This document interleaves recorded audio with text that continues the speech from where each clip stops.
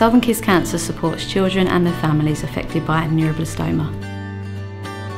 The Neuroblastoma Parent Education Conference is provided free to families. It's a resource for those families who are seeking information, and we bring leading experts in neuroblastoma from across the world to share their research with families. I have attended the conference from the very beginning, from the very first conference we ever did. I have seen this conference grow and grow. That network gives hope to families, and every time I come I notice how brilliant it is for people. It's very interesting to get views of parents from different sites who are managed in different centres and to get a real cross-section of opinion as to what it feels like to be involved in the system at different places. It was fantastic, and it was a very good balance of scientific as well as ethical information. It really advances the science so much faster. We are able to not only inform families about the latest treatments, but we're also able to provide emotional and practical support. The key thing to do is to maintain a coalition of professionals and parents to work together.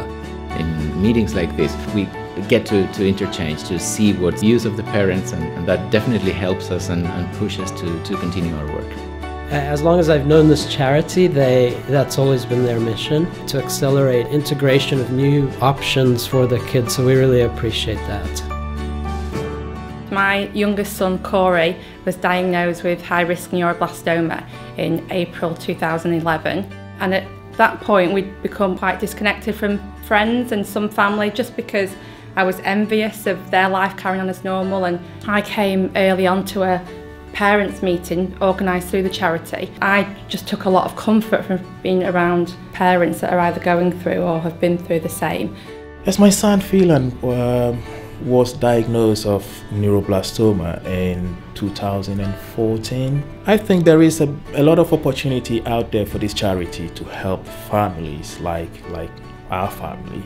Networking with other families has been a blessing to us.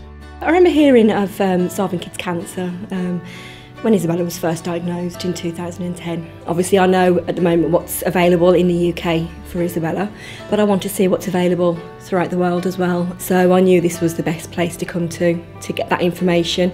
I've had a chat with some fantastic doctors from all over the world today, and I think we've got more of an understanding now of where to go next, so it's been fantastic. I think it's giving hope to as many families as possible. We were in that position some years ago when my son Felix was diagnosed with neuroblastoma, and they really helped us through the treatment and the fundraising.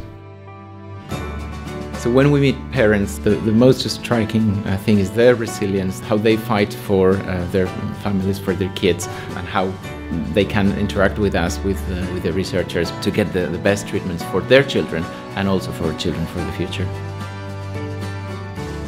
It's been a fantastic weekend.